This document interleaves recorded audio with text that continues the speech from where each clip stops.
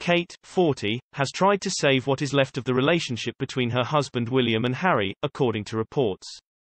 The Duchess recently called up her brother-in-law Harry, who lives with Meghan in California, a royal insider claimed.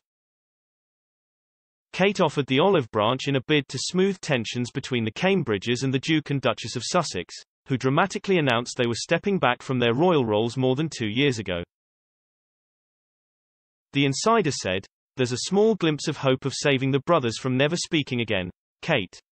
She can sense that despite everything that has happened, William still feels the loss of Harry."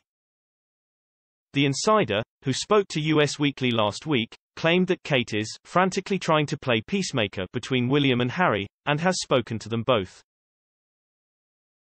However, as Kate tries to mend Sussex-Cambridge ties, an unearthed interview exposes William's alleged role in the feud between the two royal couples. A long-standing former royal staffer for Harry and William's father Prince Charles claimed in 2019 that the Duke of Cambridge has lost the control he once wielded over his fellow royals after Meghan married into the royal family.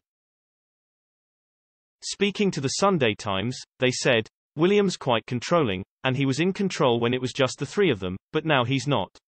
I personally wouldn't overegg Meghan's role in all this because it's unfair, but equally she knows what she's doing as an actress from Hollywood.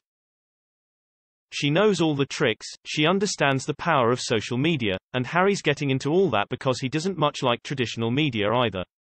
So, they're maxing up their standalone brand. William's going to have to get used to it." In her analysis of the rift, author of the piece, Sophia Money Coots described Kate and Meghan as very different people. She also quoted another royal member of staff who claimed that some of the blame has perhaps been unfairly laid at Meghan's door. They said, "Palace insiders are actively briefing against Meghan because people are finding her so difficult to work with.